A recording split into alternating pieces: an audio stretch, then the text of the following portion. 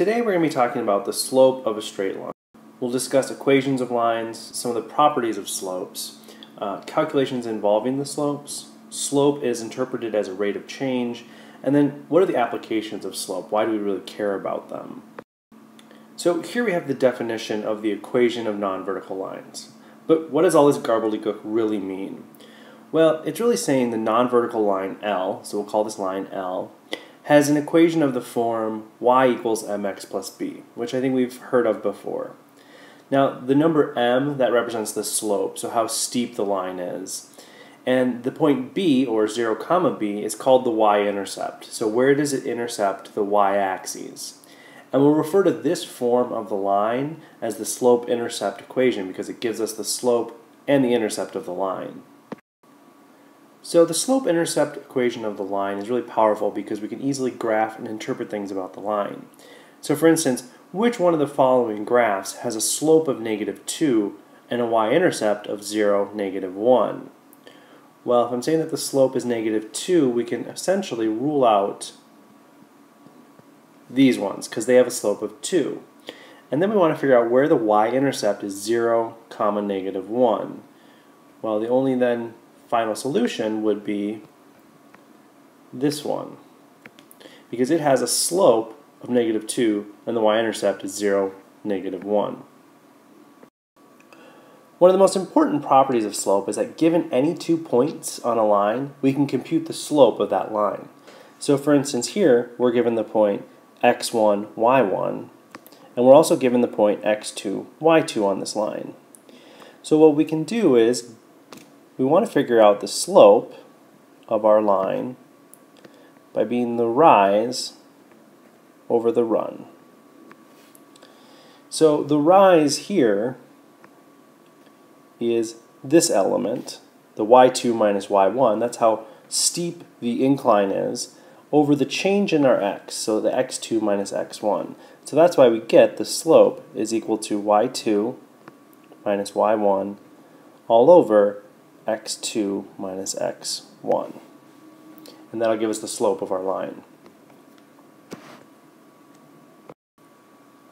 Another important property of slope is that given a point on the line and the slope of the line, we can compute the equation. So for instance, note here, if I have this fixed line with this slope, right? If I put this point, let's put it at the point 2, 2. Well, I can only form one line with this slope that will go through that point. And so I can compute the equation of a line that would go through that point with the slope. So for instance, let's say I have the slope, if I said the slope were equal to -2 or -1. And it goes through the point, so the x1, y1 that it goes through is at 2, 2. So I can compute what this equation of this line is by saying y minus y1 should equal our slope times x minus x1. And this is referred to as point slope form. So y minus y1, well that's 2, equals my slope, which is -1, times x minus my x1 is 2. So now I have the equation of the line.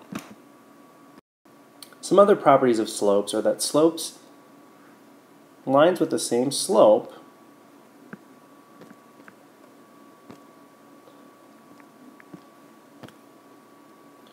so these two lines have the same slope, they're parallel.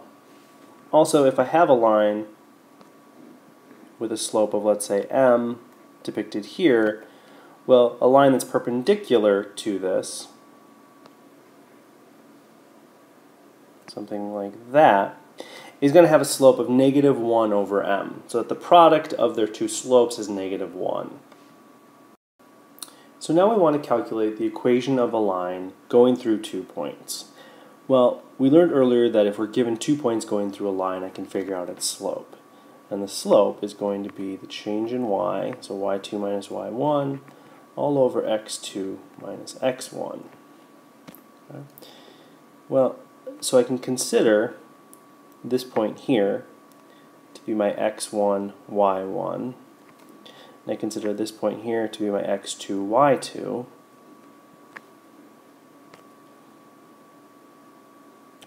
And now if I want to calculate the slope, well, I just need to plug in those numbers. So my slope is going to equal -3 minus -2 all over 2 minus 1.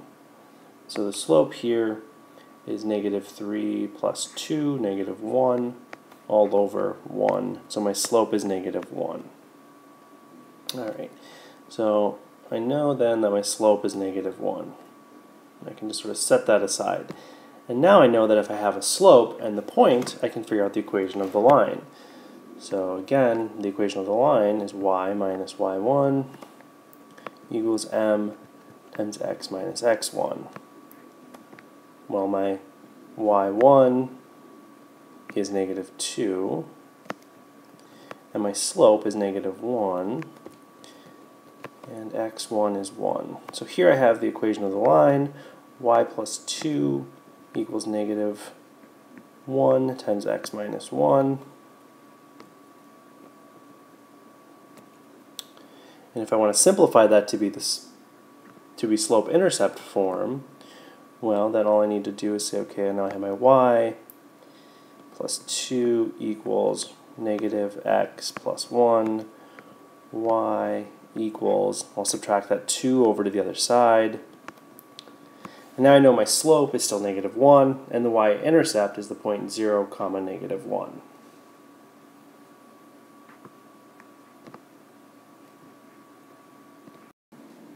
One of the most important things about slope as it relates to calculus is that it's considered a rate of change. So earlier when we calculated our slope being y2 minus y1 all over x2 minus x1, well, another way we could rephrase that is to say that the slope is the change in y2 minus y1, all over the change in x. So here it's a rate of change. So as x changes from x2 to x1, y is changing from y2 to y1. So how fast is this line changing? Well, it's changing at a rate of m. So when we have linear functions, we can say that the rate of change is their slope. And that'll be important later and has many applications. So let's explore some applications of slope. One application of slope we'll be concerned about is manufacturing, looking at fixed and marginal cost. So a manufacturer finds that the total cost of producing X units of his commodity is 2x plus $1,000. So we want to know what the economic significance of the y-intercept and the slope of the line y equaling 2x plus 1,000 is. Well, we learned earlier in this video that the y-intercept is really where the equation of our line will intercept the y-axis. So here at 1,000, I would expect that my line is going to go through it. And so what does that really mean? Well, it really is where x equals 0.